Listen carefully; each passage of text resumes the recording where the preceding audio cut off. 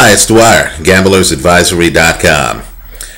As VIP subscribers know, dwyervip.com, my picks in the NCAA tournament were Kentucky to win the whole thing, straddled against a -110 offering from casinos that enabled you to benefit if any of the number one seeds won the tournament, right?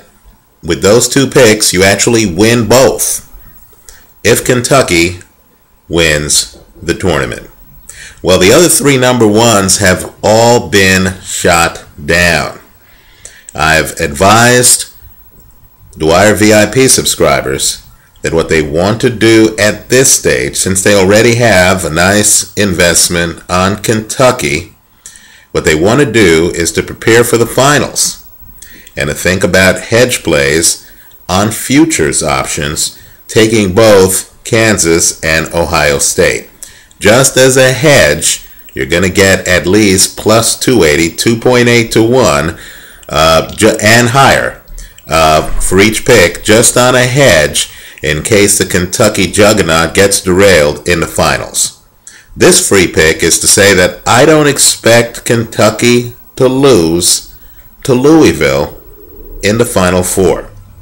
Quite frankly, the secret to this Kentucky team isn't the offense, it's the defense, right? In their last game against a very athletic Baylor team, Kentucky got a total of 18.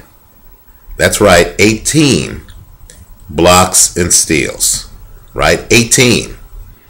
By contrast, Louisville in its game only had 9. Louisville has no defensive equivalent to Kentucky's center, who is the best player in college basketball. Put another way, Anthony Davis is expected to be the first pick in the NBA draft. In fact, Steve Kerr, a former GM, has said that if Davis is not picked first, that would be a bigger upset than if Andrew Luck is not picked first in the NFL draft. Not only that, for those of you who watched the McDonald's High School All-American game recently, I want you to go back and look at last year's stats from that game. You're going to see that Kid Gilchrist, quite frankly, put on a show that nobody in this year's game put on. And keep in mind, he is the sidekick to Anthony Davis. In other words, when these two teams take the court, Kentucky not only is the better defensive team, and that's always important in gambling, but they'll have the two best players on the court. Not only that, these two teams played each other already this year.